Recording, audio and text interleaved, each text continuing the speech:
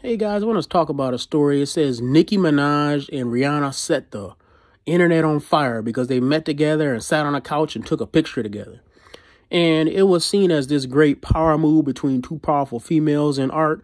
And I really don't have too much of a problem with Rihanna, but Nicki Minaj is the one that really, to me, she doesn't have any talent. She's a rapper and she tries to cover her lack of talent by her sexualization of herself, right? So her only appeal is that she's got this fake big old butt and everybody's supposed to look at it. And everybody's supposed to like her, and she plays the whore as much as she can. Maybe not as much as Cardi B does, but she does play on her sexuality to get attention. And that's really where her fame comes from. Her fame comes from attention that she gets from sexualizing herself. And the problem that I've always had with Nicki Minaj is that lots of others are following her footsteps. Let's just say that she could just be a whore on her own. Okay, fine. I would have a problem with that, but hey, it's the oldest profession. Fine. But the problem with her doing that is that she leads lots of other young women to follow her example. They see all the wealth that she has. They see all the fame that she has. And what you really get is this. They crave attention. Now, attention is a basic need that mainly more females have, but men have it too, but females have it to a higher degree. Men have a basic need of respect, but women have this basic need of attention. But the problem with social media in the culture today is that we feed that attention to the point that it becomes an addiction for some women.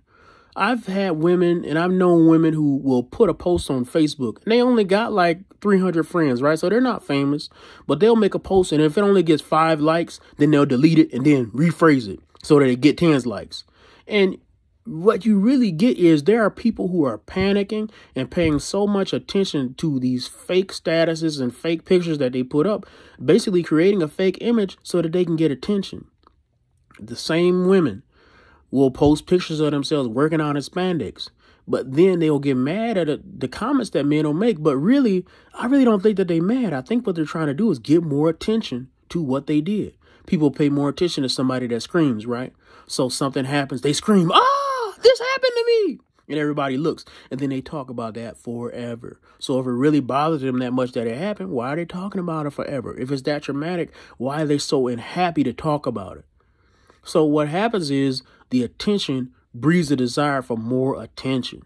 It becomes an addictive drug and it destroys the person who seeks after it because you can never get enough attention. It will be like a man chasing after sex.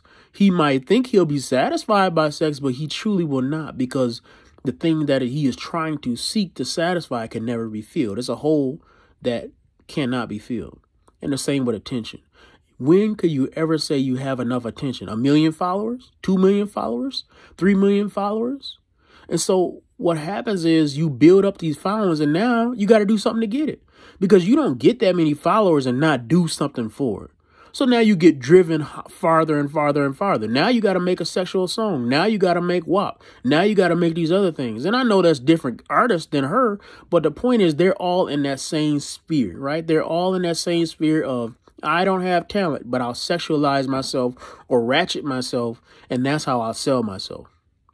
Another problem that I have with the Nicki Minaj of the world is that they don't care about the black woman's image at all. It's a shame that black men got to care more about the black woman's image than black women do. But the truth of the matter is that she's hurting y'all image. And y'all got to talk to that. You guys need to speak out to the fact that you got Nicki Minaj's and they should not represent you. You got to speak up for that. Because there's lots of girls out there and there's lots of people from other cultures who are looking and saying, oh, that's the way that black women should be. That's the way they think they should be. And you got to say no. And the church needs to speak up against people like that, because even if the picture is not something that should bring so much outrage, the idea of who she is something that we should oppose. So whenever I see her story, I always cringe and I always roll my eyes because I know it's going to be another attempt to sexualize herself and get attention with her fake body that is cartoonish and laughably unappealing to me. So, hey, if you think that she's appealing, grow up and be a real man. Stop looking at these comic book characters. Grow up and look at some real women that look really attractive because the way that God made them to be. And if you're a woman, speak up against this, because this is foolishness.